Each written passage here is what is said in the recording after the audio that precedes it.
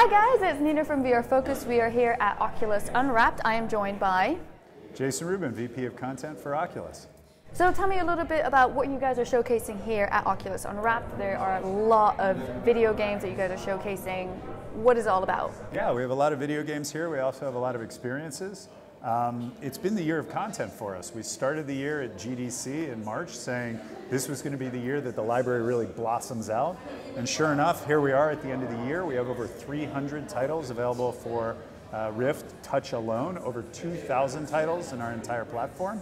We have Oculus Go coming at the beginning of next year, 199 standalone headset. It's got everything in it you need. It's kind of like a Gear VR, but all in one, don't need to put your phone in it. And then the Santa Cruz prototype, which we showed at OC4 in October, is coming out sometime in the future, and that's kind of like a mashup between the Rift and the Oculus Go. If they had babies, that would be the Santa Cruz prototype, and we'll be talking more about that next year. Also really excited that the price of a Rift has come down since a year ago. Had we been sitting in this seat a year ago, we would be talking about a $799, 799-pound Rift.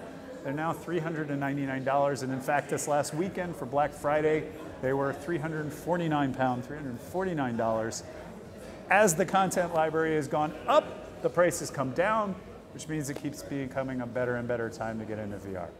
Fantastic. And sort of the headset that has done very well for gaming is sort of the PlayStation VR. They have done incredibly well on Amazon, and they've got a lot of games out there.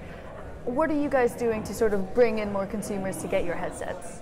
Yeah, well, look, PlayStation 4, there are a lot of users out there. It's a great piece of hardware. PSVR is also a great piece of hardware. We started with a higher price point and probably less people that had the graphics cards that were required than PlayStation did. But now we're getting to the point, PC prices drop very quickly, much faster than console prices. PC expands very quickly. Our price has come down. We're now very competitive with PSVR. And I would argue we always had, if not now, we definitely have the best content library in the business. So I think what you're going to see over the next couple of years is PC VR really take off and Rift be the centerpiece of PC VR. So I'm looking forward to the future. I'm also really excited that Sony's out there putting money and time and energy into making games. That's good for VR. It's good for VR, it's good for Oculus. This is going to be a very, very, very long expansion into mass market, and so everybody that's pulling is pulling in the same direction. Do you find that introducing virtual reality to other companies who, for example, have no idea about it, but they kind of just want to jump on the VR bandwagon, that you have to explain the whole new language, that it's a completely new Bible, it's a new way of telling stories? You find that quite difficult to explain to clients?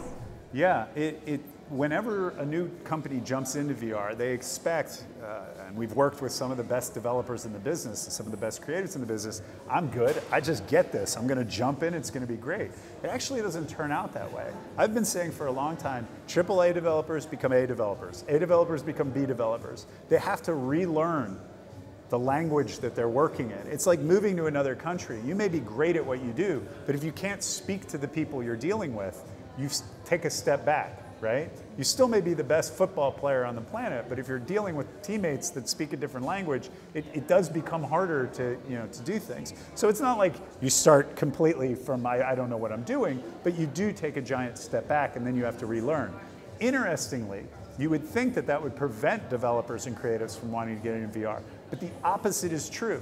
Many of us have been in this business for decades, and we know the language we're working in. So the joy of stepping back and learning things from scratch is actually fresh and exciting.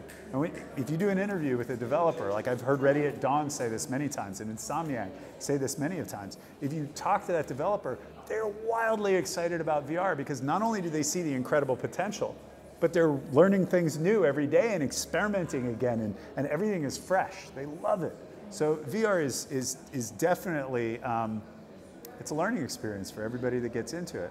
But the result is so powerful that people are willing to go through it. It's not just version 8 of some IP, it's something that you've never done before. And if you go on forums, you go on Reddit, and you read people's reactions, they literally say things like, oh my God, I haven't felt this way since the first time whatever, 10, 15 years ago that they first got into gaming. But everything's going so fast with regards to hardware, technology. So I mean, it must be so difficult as developers and also trying to figure out, oh, this is great for this headset. Oh my God, the Oculus Go is coming out. We need to maybe rethink of, what to do for all the future headsets that are coming out, the mixed reality headsets. Trying to do with the content at the right time, at the right sort of wave. How do you see the future of, I guess, content coming out to all of your future headsets? Yeah, this is one of the big challenges of VR right now. The hardware team and our research team have so many amazing ideas for where the hardware can go. But if we keep releasing a new hardware that has an entirely new interface every year, developers can't catch up with it. So for a while now, there's going to be this balance between launching new hardware and moving forward and catching up as developers. What I would say is people who use the Rift are incredibly enamored with the Rift. We have a hardware set there that is fundamentally workable and loved. And developers love developing for it. So the Rift is going to be here for a while. We are not replacing the Rift next year with something brand new that's going to suddenly blow everything that we've done out of the water. Rift is going to be our focus for a while. And likewise in mobile, even though we're launching Oculus Go, all of the content is compatible with Gear VR. So every developer that's worked for Gear VR, their content just comes over onto Go, and as they move forward, Go will continue kind of being part of that same mobile ecosystem. Of course, at some point in the future, there will be another generation, just like there is in consoles, phones, and everything else. But we will make sure that consumers who buy Rifts and consumers who buy our mobile platform have a long life for the content they're working on. And backwards compatibility may be a big part of what we do in the future, just because things are happening so fast. I mean, look, the average development time for a console game is 2 to 3 years. So if we're releasing new hardware every year or two, there's no way you can catch up. You simply can't catch up. You don't know what you're developing for. So we'll make sure that both developers and creatives have the right platform for their products when it comes out. So with the Santa Cruz headset, or whatever it's going to be called in the future, I tried it out. I mean, I was rolling on the floor. I was testing out to see if everything was tracking, and it was doing incredibly well. Do you think that maybe it was almost a little bit too late, like, for the headset to be coming out? Should it be coming out sooner somehow? When is it coming out? We're so impatient. I said this at OC4 in my part of the keynote. We are so impatient as consumers. The technology behind that headset couldn't come out earlier. We are hitting it as quickly as we can and doing everything we can. I would also add that we are training the recognition software to know where it is in the room. So if you had a good experience from a tracking standpoint, we're still training it. It's still getting better every day. It's learning things about reflections and light and what this is and what that is and how to judge distances. It's actually getting better. So we will release it in its right time. We would love for technology to move quicker. We are bringing it out at the right time, and we're doing the right thing with it. And if you rush too quickly, you bring people technology with no content to underlie it. So one of the reasons that we've waited so long to bring the price down on the Rift is because we wanted to make sure the library is there. And with the right number of content now, over 300 titles for Rift, it's the right time. So yes, the technology would have been great yesterday, 20 years ago, and 40 years ago. But we're doing it as quickly as we can, but bringing out a product that the consumer will find is fulfilling, has a content library they're interested in, works up to their expectations, et cetera, et cetera. Are you also building experiences for that headset specifically from the ground up? So not specifically something that's brought over from the Rift to the headset, but something made from the ground up for the Santa Cruz headset? Yeah, well, we're not talking about the launch of the headset, so I shouldn't be talking about the content we're making for it. What I will say is, you can't fit a PC in a headset today. I think this is obvious to anyone sitting at home that has a graphics card that's like a 970. That fan, plugging it into the wall, the amount of power, the heat dissipation.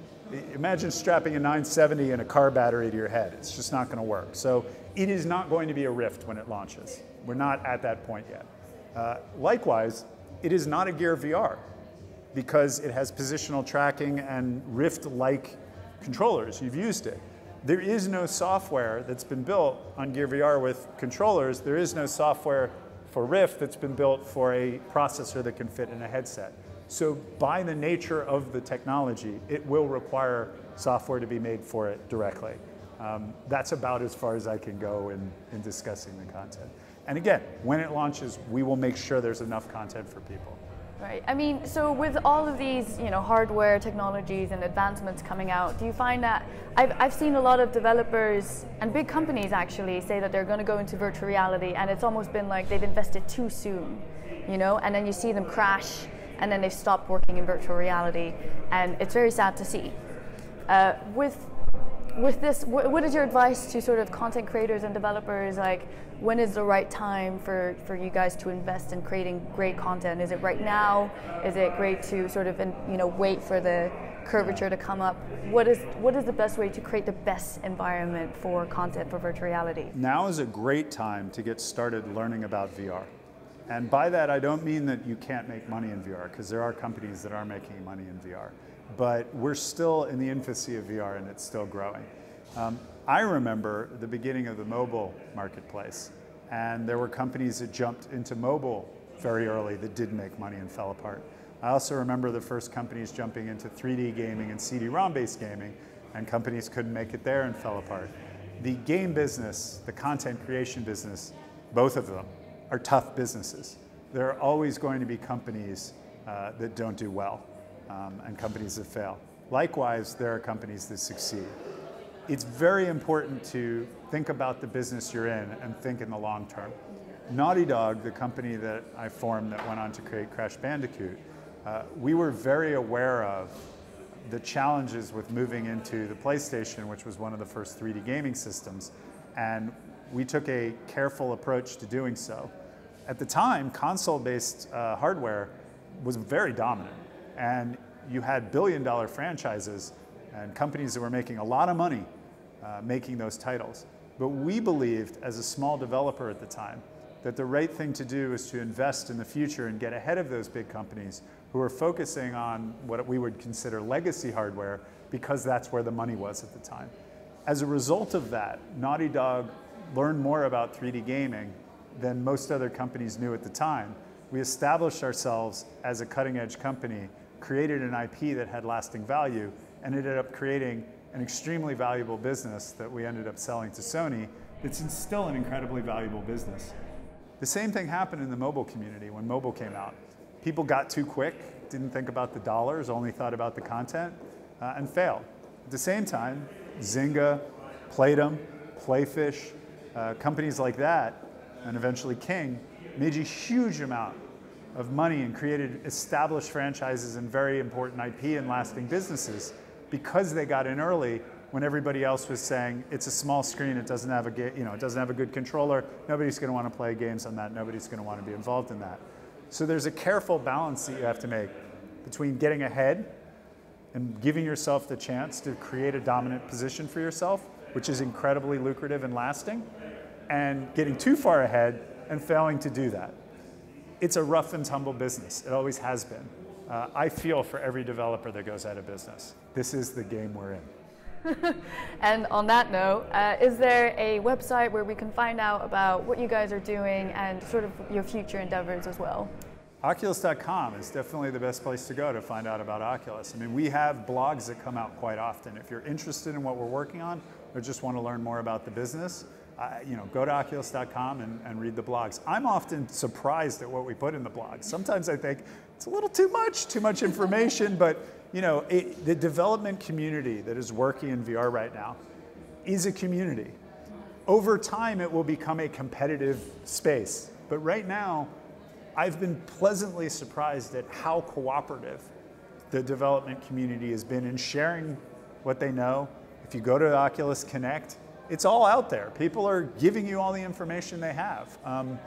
That won't last. There will be a time where it becomes much more of a business and people are holding close to their chest their secret sauce. But right now it is a frontier. People are helping each other. I've seen developers amazingly give their code to other developers and say, oh, your throw's terrible. Here's our throw, which you will not see in 5 to 10 years. But throwing in VR, it's a complicated thing to get right. And some developers are being very forward in sharing that. So our blogs are a great place to go. Our forums, our developer forums are a great place to go. You don't have to be a developer to get in there. You can sign up and just go read about it. Those are the places I would go. Fantastic. Well, thank you so much for all of your advice. I'm sure that lots of developers would be very interested in finding out what you guys are up to. And head over to vrfocus.com if you want to find out more about what's happening in virtual reality. Yeah, and if you're a developer, you can always go to our developer forums. We're more than happy to hear from people, and we have one-on-one communication back and forth. We're trying to foster a community.